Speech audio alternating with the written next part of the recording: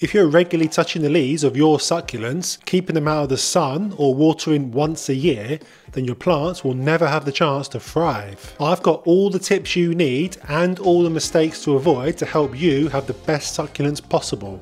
If you're not keeping your succulent in full sun, then I'm afraid it will never thrive. When it comes to houseplants, the common advice is to keep them away from direct sunlight to prevent leaf scorching. However, this advice doesn't apply to succulents, which are naturally arid growing plants that thrive in desert-like conditions with plenty of sunlight throughout the day. In order to ensure healthy growth for your succulents, it's important to mimic their natural environment by providing them with as much light as possible. If you have a south-facing window in the northern hemisphere, it's the perfect spot to place them so they can soak up the sun's rays all day. This will help your plants to produce flowers and new growth rather than being confined to a dark corner of the room. Jade plants, for example, should be kept in full sun to achieve their characteristic full bushy appearance. A jade plant that is kept out of the sun will start to become leggy with smaller leaves and larger spaces between each leaf on the stem. I keep my succulents on my west-facing bedroom windowsill, and every year my echeverias bloom all spring. If your echeveria has never flowered, then the chances are it's not in bright enough spot. The brighter and warmer a spot you keep your succulent in will directly impact how much water you need to give your plant. Keep it on a south-facing window and you'll need to water it more frequently than if you keep it on an east-facing window.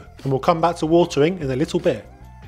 Constantly touching the leaves of your succulents will stop them from ever thriving. Lots of succulents, such as echeverias, have something called farina on their leaves. But what's farina? Apart from being the Italian word for flower, farina is a powdery, waxy substance that appears on the leaves of certain succulents and plays an important role in keeping it healthy. It is produced by the plant to help protect it from excess sun exposure, moisture loss and other environmental stressors. It can be thought of as a natural sunscreen for succulents. Farina is typically white or pale grey and gives the leaves a dusty or chalky appearance. It serves as an indicator of the plant's health. A lack of farina on the leaves may indicate that the plant is not receiving enough sunlight or that it's not producing enough of the protective coating. It's therefore important that we do not touch the leaves of our succulents with our fingers to avoid this coating from rubbing off. This weakens the plant and makes it more vulnerable to environmental stressors such as sunburn, dehydration and fungal infections. And this is especially true if the leaves are touched with wet hands, which can introduce excess moisture and increase the risk of disease. It is possible that farina can grow back, but usually takes a very long time, depending on how much light and humidity the plant is receiving. You're much more likely to see that leaf fall off before the farina has had a chance to regrow. You often see echeverias in the shops with finger marks all over the leaves when people have prodded them with their fingers. Not a great practice, and if you're choosing one in the shops, pick one with a healthy coating on that hasn't been disturbed too much. Watering succulents is a tricky thing. It's hard to know when exactly to give your plants some water. You've no doubt read lots of warnings to not give them too much water. The problem is, newcomers to succulent care often mistakenly believe that their plants never need watering. This misconception arises from the idea that succulents require minimal water and can be left untouched on a windowsill for several months. However, this approach can have adverse effects on your succulent's health. While they do require less water than aroids like philodendrons and alocasias, they do still need water to grow. They store water in their thick leaves and stems, but if they go without water for an extended period, the water in their leaves will deplete, causing them to shrink and shrivel until they die and fall off. To prevent this, it's essential to water our succulents appropriately. I keep mine on a west-facing windowsill in my bedroom where they receive plenty of afternoon sunlight. It's the brightest and warmest spot in my house, and this means that the soil and the leaves and stems dry out quicker than if they were kept in a north-facing spot. During summer, I water them probably every 2 or 3 weeks,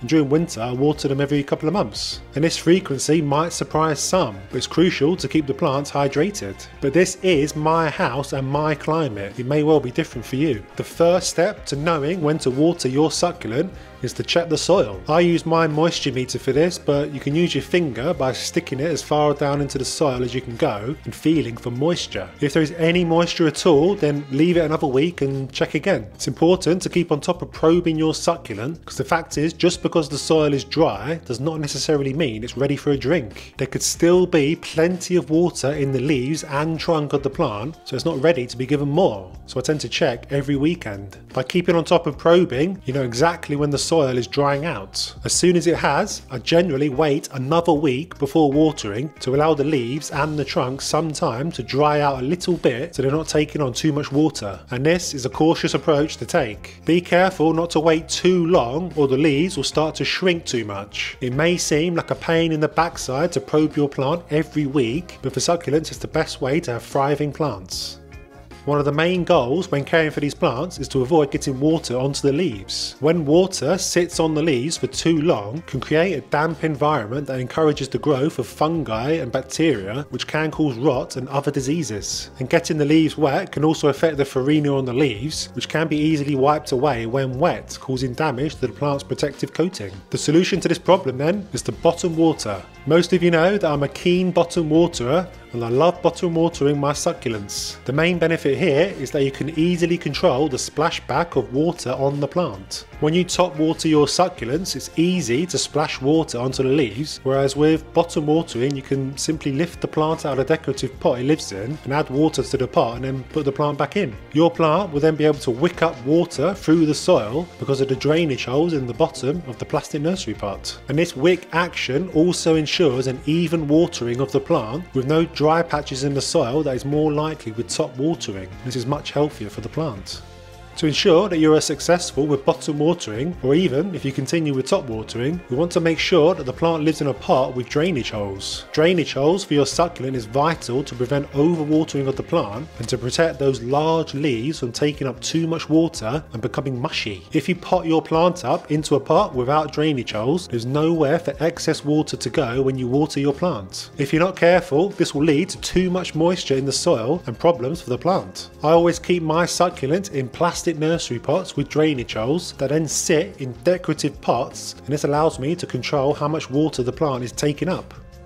Potting up your succulents into just compost or potting soil is one of the worst things you can do for it. The right soil for succulents is a well-draining mix that doesn't retain too much moisture. They're native to arid regions, and the natural habitat is characterised by sandy, rocky soil that drains water quickly. The soil should be able to mimic these conditions to promote healthy growth and prevent root rot, which is a common problem for succulents. The ideal soil mix should consist of a combination of materials that promote drainage and aeration.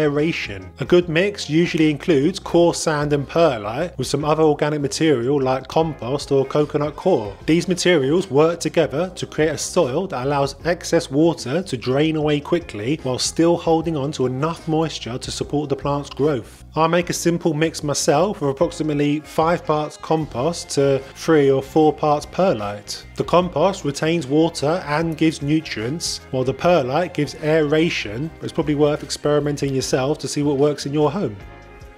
I mentioned earlier that succulents don't like to have water splashed onto their leaves, and to prevent this we should try bottom watering. Equally important is to not have damp compost touching the leaves of the plant, as this can lead to mushy, rotting leaves. To prevent this, a nice little hack is to top dress your plant with a layer of gravel or decorative stones. Adding a layer of decorative gravel or stones on top of the soil of your plant will create a barrier between the leaves of the plant and the moist soil, protecting the leaves in the process. And top dressing also improves the appearance of the plant too, which is no bad thing.